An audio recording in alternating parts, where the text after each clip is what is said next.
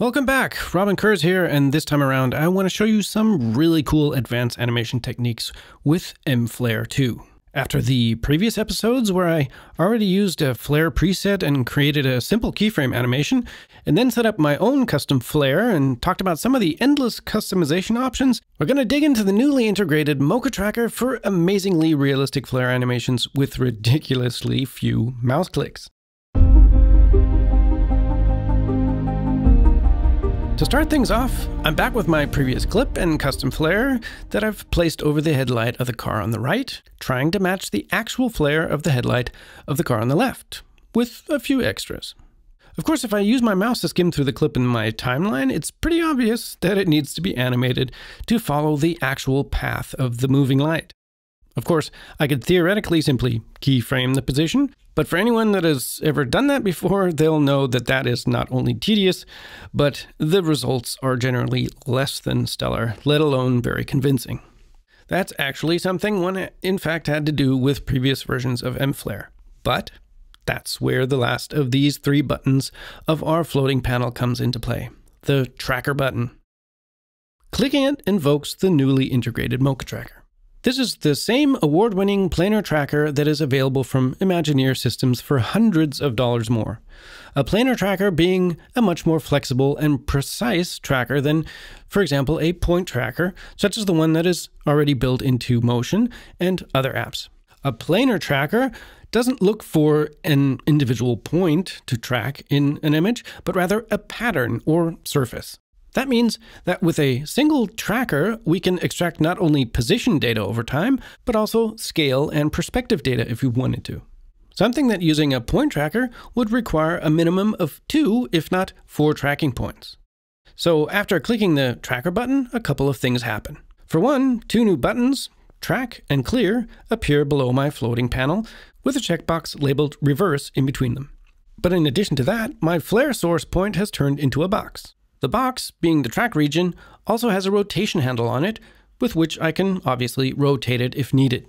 And since this is, like I said, the actual tracker or track region, the reason that it has a rotation handle is because as a planar tracker, and not point tracker, it tracks an area or pattern in the image. That has the huge advantage that with just this one tracker, it can not only extrapolate position data of what it is I want to track, but also rotation and scale data.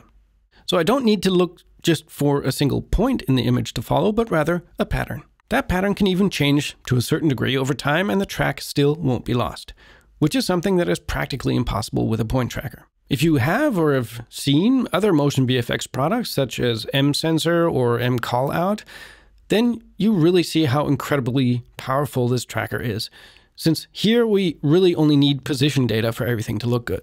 To select the area, I simply need to drag and rescale the box over the part of the image I want to track. What I like here is that the flare is deactivated while I drag, so as not to obscure the area I might be looking for. Nice touch. Obviously, the best spot to choose is the spot where the flare will ultimately end up as well, or at least something on the same plane as that spot. But more on that later. And since I know that the headlight isn't visible in the beginning, I'm going to start somewhere here in the middle of the clip. So after placing it over my headlight, I can now start tracking. For that, I simply click, surprise, surprise, my shiny new yellow track button in the floating palette. With that, a large window pops up, and after a short moment, I'm shown a big cutout of what is being tracked as it progresses through the frames, which are shown at the bottom right. This way, I can see how well my selection is being tracked, as well as when the track fails if it does. In which case, I could just simply click the stop button at the bottom. Once it's done, the window closes, and if I skim through the clip past the point of the playhead, I can see that my flare has been tracked absolutely perfectly to the headlight. And you'll notice that it even scales and rotates slightly. Of course, if I skim the clip before the playhead, the position doesn't match. That's where our reverse checkbox comes in. Starting at the exact same location in the clip from where I tracked forward, I can simply check reverse and click the track button once more. Again, the window opens, we see our track, and also see as it loses the track at some point because the light disappears behind the car in front of it. Once done, we can play the whole thing back, and we see it switches over to tracking the car at some point. With that, our flare is even visible when the headlight isn't, which is of course not what we want. Skimming through the clip, I can see that the actual light disappears somewhere around the 108 mark. So since the tracking data before this point is essentially nonsense, I might as well delete it. For that, I just need to make sure my playhead is on the frame, from which point before or after I want to delete the track data, and click the clear button. A new window opens and gives me 3 options. I can delete the tracking data from this point forward, from this point backwards, or even the entire tracking data, which I would choose if I wanted to start over, for example. I want the data before this point deleted, so I'll click the second option and then OK. Now we see that the flare stays at the same point up until 108.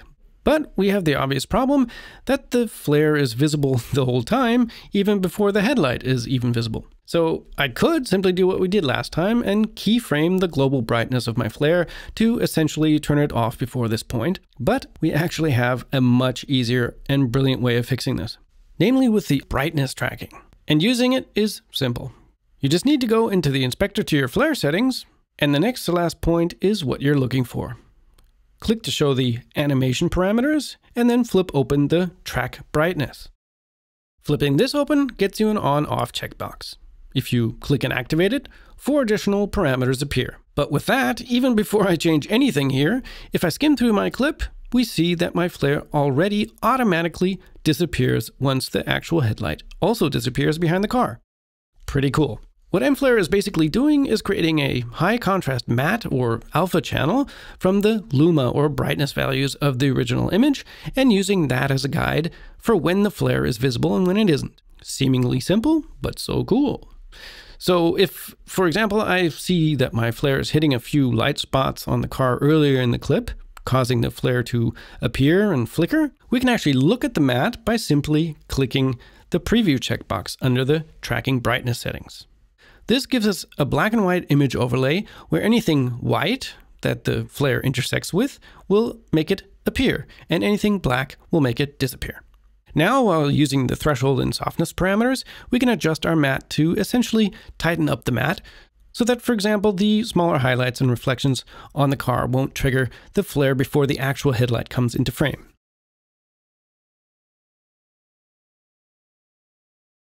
Even if I move the flare across the image manually, we can see that it only appears in the areas that exceed the brightness level that I've set via the threshold and softness. Very nice.